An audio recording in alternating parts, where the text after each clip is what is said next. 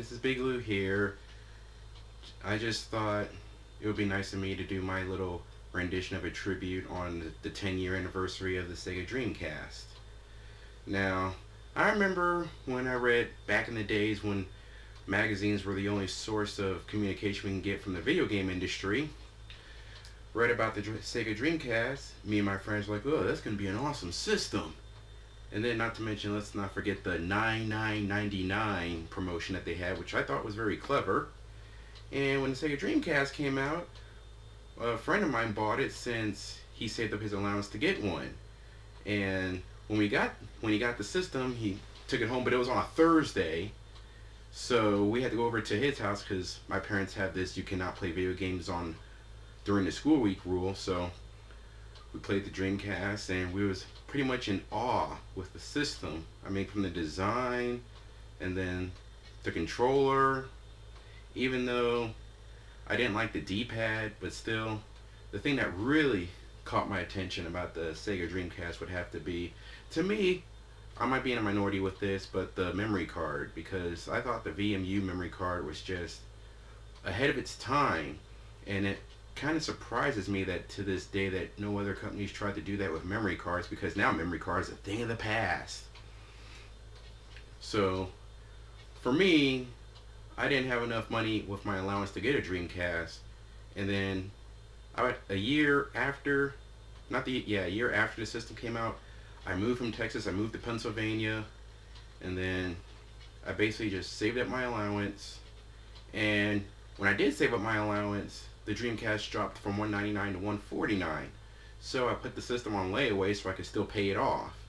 But then two things happened when I was on layaway. A, it dropped to $99, and afterwards the big shocking announcement was, that Sega is going to quit the console industry, which I thought, it really shocked me, and I'm sure it shocked other people who grew up during a time when it was Sega and Nintendo to battle for you, the consumer. But it was really a sad day for me when the Dreamcast did die, because for me, what made this Dreamcast so unique to me is the fact that A, it's the first non-Nintendo system I've ever bought, and that's another thing. Number two, this was the first system I bought with my money. It didn't come from my parents. So, the Dreamcast, I thought the Dreamcast launch, it was great. It had a good library of games, and the fact that, what's this? Dial-up, you say? You mean we can go online and play with other people? And now I know for PC gamers that's nothing, but for console gamers it was like, whoa, this is amazing! And even during that time, I was pretty surprised how well Sega Net held up with dial-up, because it was surprisingly good for dial-up internet. And we're talking about dial-up. I mean, now you just can't go back to it, but back then, wow, what a connection for it. So otherwise, I bought a good share of my games with my money, because even at that time, fortunately for me, most of the games were getting cheap. And that's just pretty much my story, because I had a great time with this system. It was just a shame that once the PlayStation 2 launched, it kind of just pretty much killed the system, despite the fact that some of the PS2 launch titles weren't all that great. And yet at the time, the PS2 library wasn't as good, since Dreamcast already had a big library. But since PS2 was able to play DVDs at the time, that was pretty much the system buyer. That was pretty much the main selling feature for most people, is that the PS2 was the cheap DVD player. So I could just go on and on and on about how awesome Dreamcast is, but I'm sure there's other people out there that's doing way more professionally done video style blogs. But I just thought I wanted to give in my 2 cents about how much the Dreamcast has changed me as a gamer, because I thought the Dreamcast was the one system that got it right. I honestly wish that it was still alive to this day. So that's my little tribute to the Sega Dreamcast. So stay tuned as I do my little video montage of the whole thing. So thank you. Take care. 9909. We will never forget you. Sega. We will never forget all the games you brought us and the competition and the clever, sneaky, dirty smearing campaign you had against Nintendo. It was dirty and evil, but deep down inside we still had that guilty pleasure. Take care.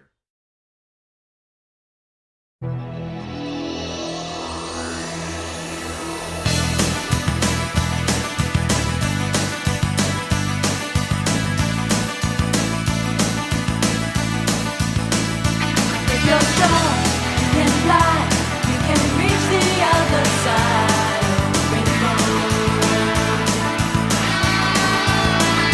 It's alright, take a chance, 'cause there is no circumstance that you can't handle. When you use your mind, sonic boom, sonic boom, sonic boom, keeps you running faster. Sonic boom, sonic boom, save the planet from disaster.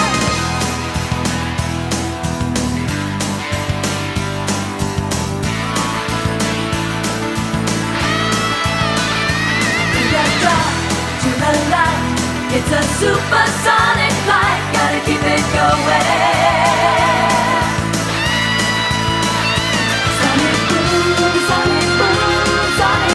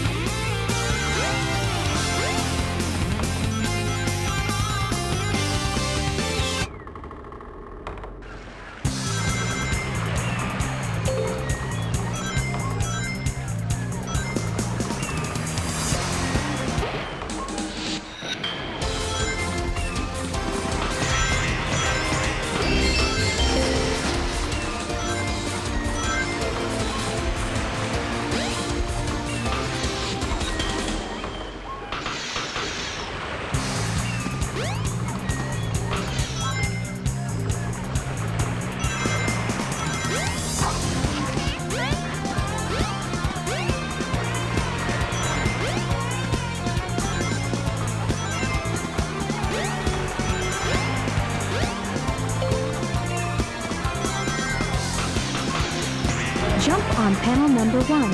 It will take you to panels 2 and 3. Jump as soon as you land on a panel or else you'll fall.